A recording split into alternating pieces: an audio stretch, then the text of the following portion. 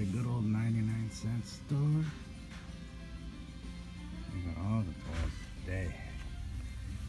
Look what I found, baby. Duke. Destro. Snake Eyes. Roadblock. Red Ninja. I'm gonna purchase these. What's up, guys? This is Carlos with Toy Gigante. I just got back from the 99-cent store. I haven't bought this cool Black Widow bag there, and I want to show you what's inside. We got some goodies. We got some G.I. Joes. Who would have ever thought that the 99-cent only store would have some G.I. Joes? So we're going to take a look at them. And I'm going to answer your questions about them because you guys have been asking, like, where do these come from? What do they look like? So let's get on the deck of the USS Flagg. Let's do this. What kind of world is this that we live in where the 99-cent store only store has more G.I. Joes than Target? What kind of world is this? So we got, look, check this out. Red Ninja. We got that one. We got Duke. We got Roadblock. We got Snake Eyes. We got Destro. And we got Cobra Commander. And we're going to open them up. The back just says 6 to collect, made by Frexio Toys. It looks like they got a license from good old Hasbro. And that's about it with the detail. There's a Storm Shadow. Baroness is back there. Cobra Commander. For the good guys, we have Snake Eyes. There's Scarlet, and there's Roadblock. Alright, look what we have here.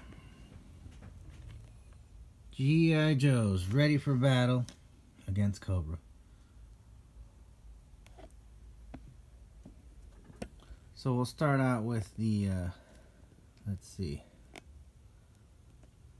We'll start out with the Ninja right here. So,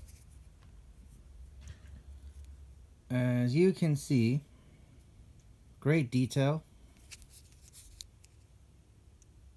Not a lot of paint. These are made out of like rubber.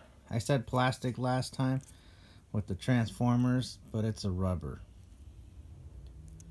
Looks like you'd be able to paint it if you'd like. Duke. Nice eyebrows, Duke.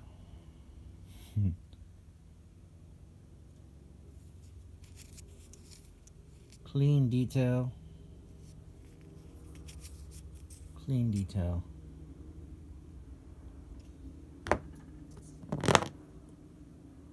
Cobra Commander. I mean, they were $1, so you know. If someone suggested cake, like put them on top of a cake, that would look good.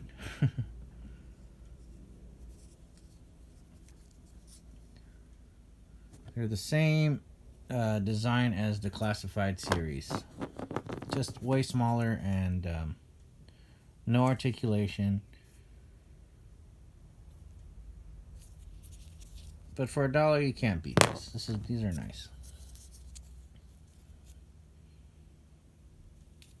It has a little backpack like the Classified series. Now, if you remember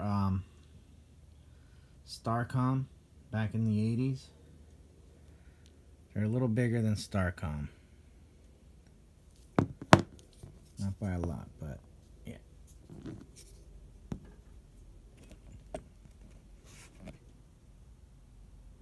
So here we have $20 Classified series versus $1.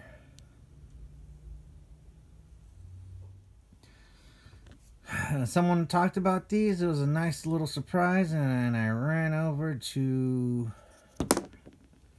the 99-cent store and I got the whole collection. And I also picked up on my last video was I picked up the same company doing Transformers.